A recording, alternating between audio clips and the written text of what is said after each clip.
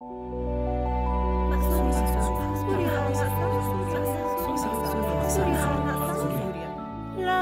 حل مأساة السورية إلا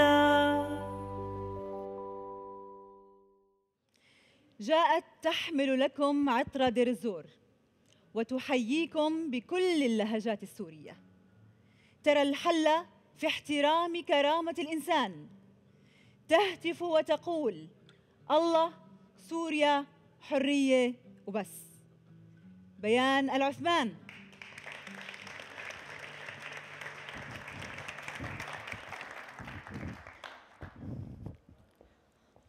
مرحبا، ممكن تقولوا لي كيف كنا نسلم على بعض بسوريا؟ مرحبا، كيفك؟ حيو. السلام عليكم. هاي. طيب، رح سلم عليكم من جديد. مساء الخير، مرحبا، يسعد مساكن، حي الله، السلام عليكم. عم سلم عليكم بكل التحيات اللي ممكن تسمعوها إذا كنتوا بسوريا. سوريا الغالية، الغالية كتير. طبعاً قبل الثورة كانت هالتحيات اللي عم مسيكم فيها مو شرط تسمعوا الوحدة منا حسب مدينة معينة أو دين معين أو عرق معين أو طائفة معينة. يعني كان ممكن السوري المسيحي يقول لك السلام عليكم، وممكن السوري السني ابن الشام يقول لك حي الله. كان ممكن السوري الأرمني يدخل عزب يخص رفقاته السورية السنة ويقرأ معهم الفاتحة على روح المرحوم. وكان السوري السني ممكن يقول لك والله يا خيي ما زبطت معي هالشغلة إلا ب100 يلا ويا علي. كانوا السوريين المسلمين يدخلوا أي كنيسة مع رفقاتهم السوريين المسيحيين ويشعلوا شموع سوا ويدعوا الله. المصايب تلم، هيك بيقولوا. كشعب سوري كان جامعتنا مصيبة واحدة، هي النظام الأسدي المستبد. كنا عايشين تحت ظلم نظام من أبشع الأنظمة اللي ممكن تحكم بتاريخ البشرية. ما رح أحكي كيف حكم الأب وكيف حكم الابن، ولا رح أحكي عن تاريخ النظام بالاستبداد. ما رح أحكي عن مجزرة حما، ولا رح أحكي عن المعتقلين الأطفال والنساء والشيوخ والرجال واللي كانوا يرجعوا لبيوت أهاليهم جثث أو يتغيبوا وما حدا يعرف عنهم شيء. وإجا آذار 2011 وبلشت الثورة السورية، وقال الشعب السوري كلمته، قال لا بوش الظلم، قال لا لسوريا الأسد لأنه سوريا للشعب السوري ما هي لبيت الأسد. قال الشعب السوري الله، سوريا، حرية وبس. حرية، يا وألف ياها على هالكلمة. كلمة جديدة علينا ما تعودناها، كلمة جديدة على قاموس مفرداتنا. بكل أسف كلمة ما عرفنا نعيشها. اللي كان يشكي من ظلم نظام طاغي وحاكم مستبد وكان بده يخلص من قيود هالنظام المفروضة بالقوة، الظاهر ما قدر إلا أنه يستبدل هالقيود بقيود جديدة، وهي قيود الأسلمة. بدكن سلاح لتكملوا الثورة؟ نعطيكم سلاح، بس بشروط، شروط إسلامية. لبس محدد، شكل محدد، راية محددة، تصرفات محددة، وأفكار محددة.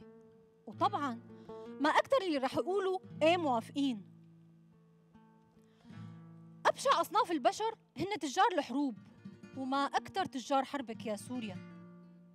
ما ضل اسم فصيل ما سمعنا فيه، ولا ضلت أفكار شيطانية عم تطبق باسم الدين. ما أبشعكم يا تجار الدين. كنتوا تشتكوا من شيء كان مفروض عليكم بالقوة، هلأ أنتوا عم تساووا نفس الشيء مع أولاد بلدكم وأولاد ثورتكم.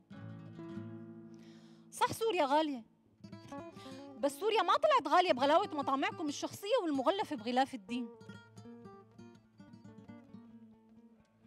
الثورة السورية جمعتنا، بس هلأ رفقات المدرسة الوحدة صاروا مشتتين بين شهيد ولاجئ ومعتقل وداعشي وجبهة نصرة ومنتمي للكتيبة الفلانية وتابع للفصيل الفلاني.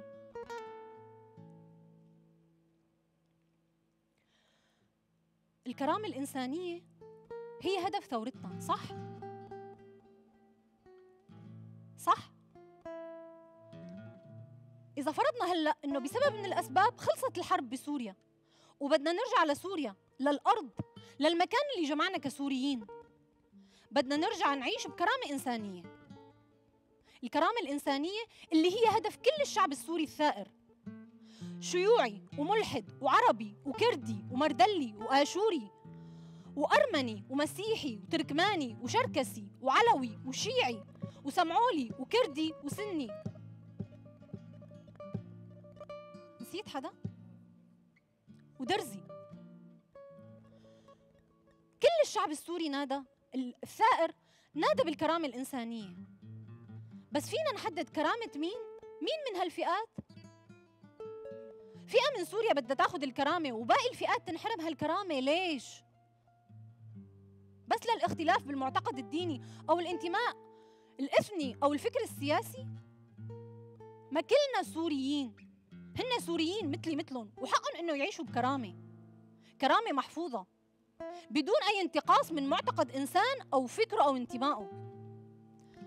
لا حل المأساة السورية إلا باحترام الآخر، باحترام كيان هالإنسان السوري شو ما كانت بيئته وطائفته وفكره ومعتقده. لا حل المأساة السورية إلا بالعودة للهدف الأساسي للثورة السورية، الكرامة الإنسانية لكل الشعب السوري، الكرامة الإنسانية لكل السوريين اللي قالوا لا لظلم نظام الأسد الطاغي. كل الشعب السوري ما بينذل. شكراً.